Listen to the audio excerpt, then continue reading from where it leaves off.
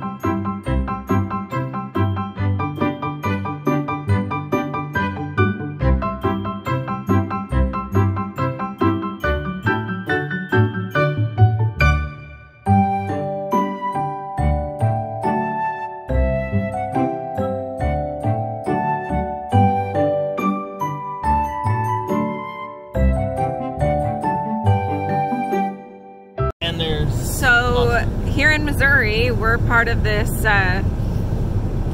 polar vortex, I guess. Right now, it says it's 4 degrees outside. When we first got up, it was 0 with a real feel of -15, and that's not as bad as some places, but it's pretty cold for us.